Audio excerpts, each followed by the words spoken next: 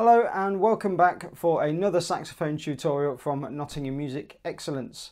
So I'm going to play Polka in the grade 2 syllabus today, and then I'm going to play it through again with a metronome track at a reduced tempo so that you can play along with me as a practice track, and then I'm going to invite you to play along with the accompaniment yourself.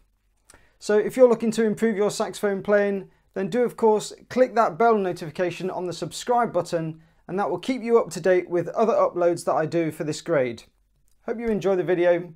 Here we go.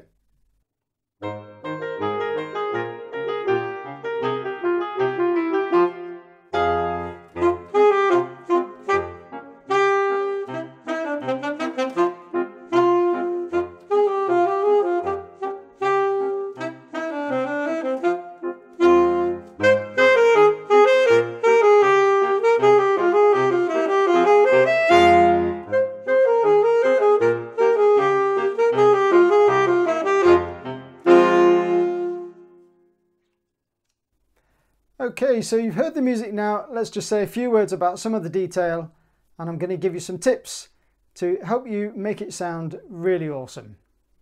So I think some of the main difficulties in this piece are the quick finger movement. You need to be able to play really legato, quick articulation skills, and some fluid legato playing going up to top D on the instrument, which is quite tricky for grade 2, I think, and also really rhythmic precision as well.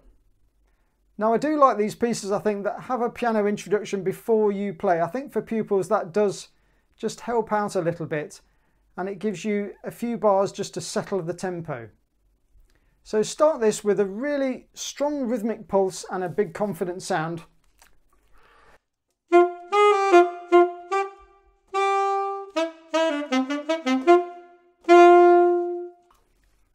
So already I think we've got into some quite tricky music here. That's quite tricky tonguing, I think, for grade 2, isn't it? It's quite quick.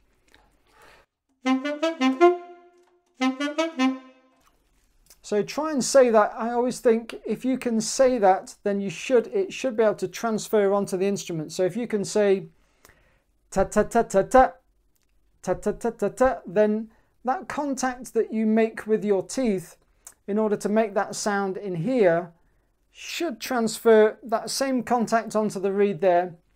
So if I say it and then play it, I always get my pupils to do this with me. So we say it and then play it. So if I play ta ta ta ta ta, if you're still finding that quite tricky and it's a little bit too fast, I think you could go slur to tongue to there. I don't think anyone is going to lose too much sleep over that. So you could play. So then now if you play the whole bar with that phrasing, you'd get. And then when it's sped up.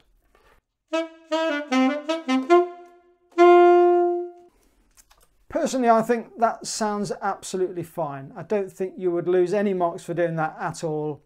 And that's a good little fix for, you know, for passages like that. I do that all the time. Anyway, and then moving on, we have a similar passage, but down to piano.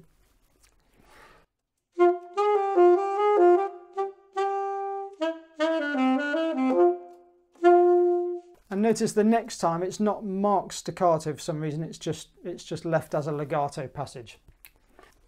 And then back to forte again for the third line, and some quite fluid legato playing here, I think.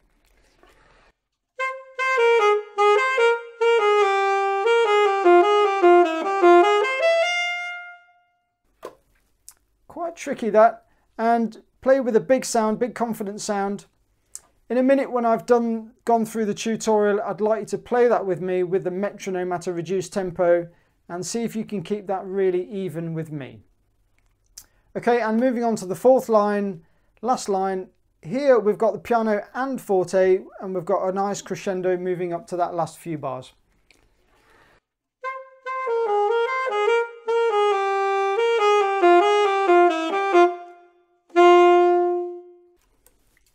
So all in all, I think this is quite a nice jolly piece to play. It's a very short piece actually, because it's a bit more up tempo. It goes by very quickly. So I think you've just got to make sure that you prepare this really, really well. Practice it slowly so that don't leave anything to chance, because this piece, when you play it for an exam, will just go like a flash. It's a very short piece. Okay, so I think that's it for the tricks and tips.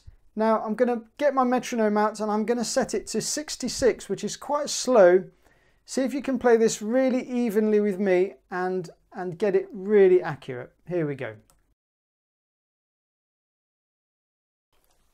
So 2 bars for nothing. 1, 2, 2, 3.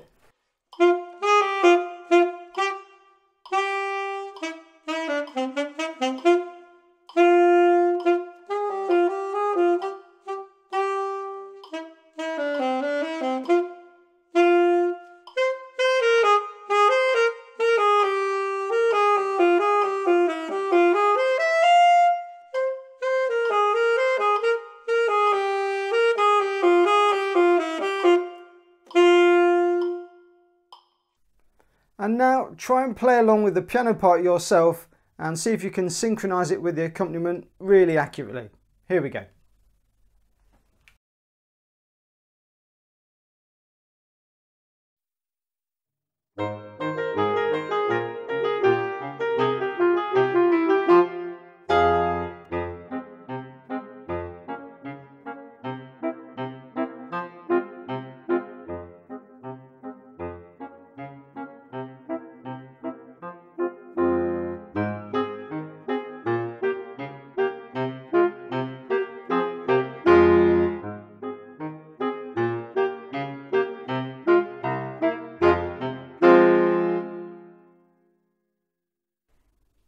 Okay guys, I think that's it for Polka. I hope you found that video useful. If you did, of course, click that like button, leave a comment in that section below, let me know how you're getting on with grade 2, and I'll see you on the next video. Bye!